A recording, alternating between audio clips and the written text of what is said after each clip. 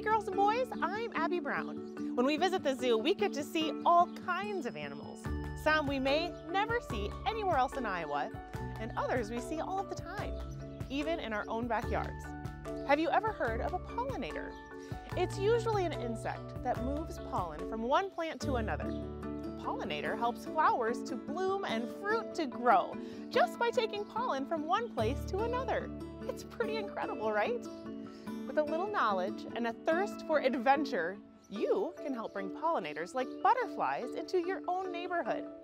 Go wild with Iowa PBS and the Blank Park Zoo as we help Iowa's pollinators. Those are one really important thing with these corals is we have to do with our seals and sea lions. We're going to learn a little bit more about them.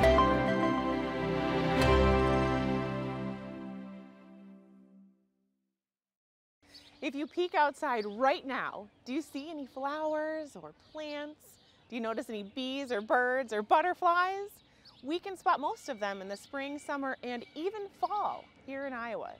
And my friend Chris from the Blank Park Zoo is going to show us how we might be able to attract these animals to benefit their habitats and life cycles.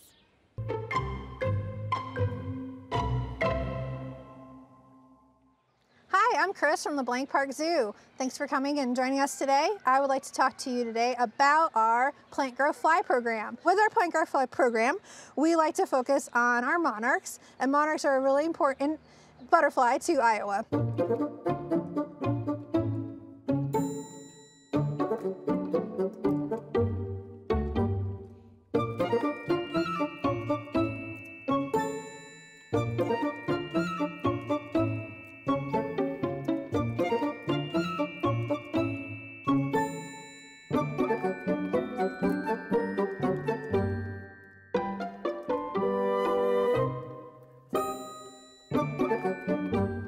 So they'll be starting to come up from the south, and as they're coming up, they're going to be looking for a specific milkweed. And milkweed is a flower that they will put their eggs on, and that's called a host plant for their eggs.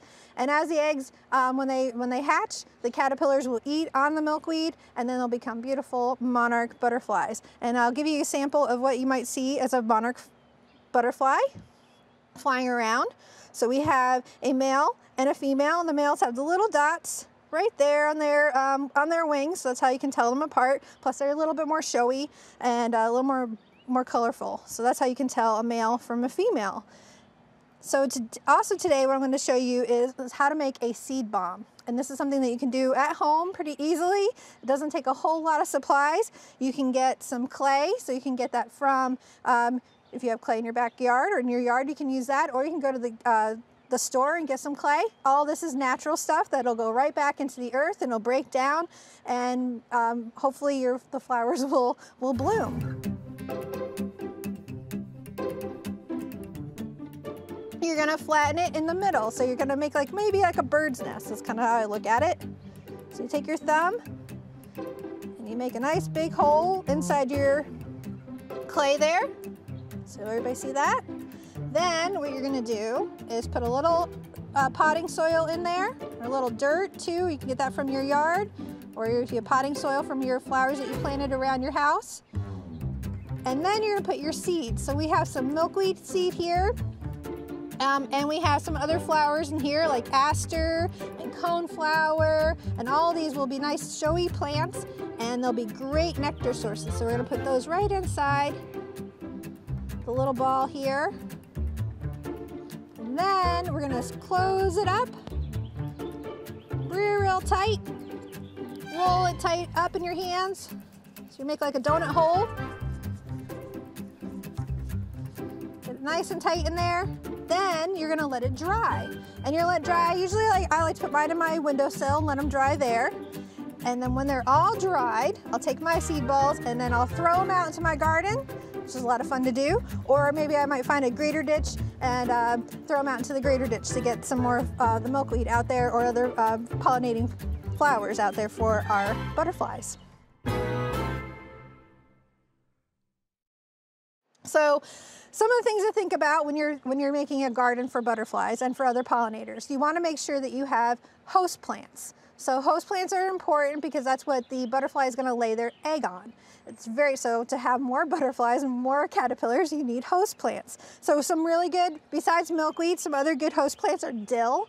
I love the dill. It helps our with our swallowtails. Another one would be purple prairie coneflower or clover. Those are also really good host plants. The other thing you need is to have nectar. So nectar plants are going to be the ones that have the sweetness to them. So they're going to give our butterflies and our hummingbirds something that they can eat on, and then they can help pollinate other plants as they go.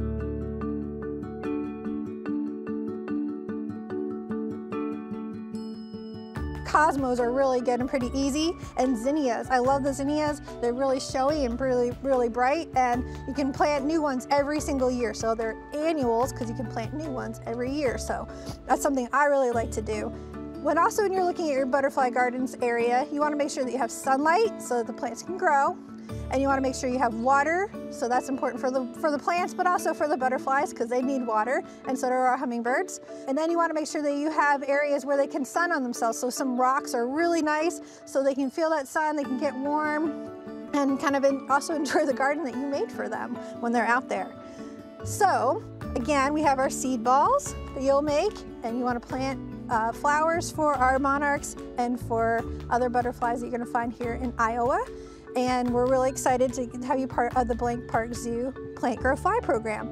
For more information, you can always go to the Plant Grow Fly website, on the zoo's website, to find out what do I need for my garden? How do I plant my garden? Where do I find all these awesome plants that you're talking about? Then the next thing you can do is register your garden on our website, because we want to know all about your garden. What did you name it? What are the flowers you have in there? Are you in north central Iowa? Are you in southern Iowa? Are you from another state? We want to know, where are you planting these flowers, and tell us all about them, and then we'll send you a certificate to say that you're part of the garden, you're part of the Plant Grow Fly program. Thank you today for coming out and making seed balls with us, and I hope you have a wonderful day.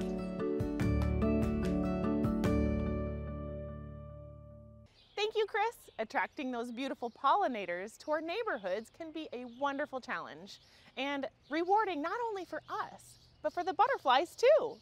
Thank you everyone for going wild with Iowa PBS and the Blank Park Zoo. I'm Abby Brown, and always remember to ask questions and wonder. That's what science is all about.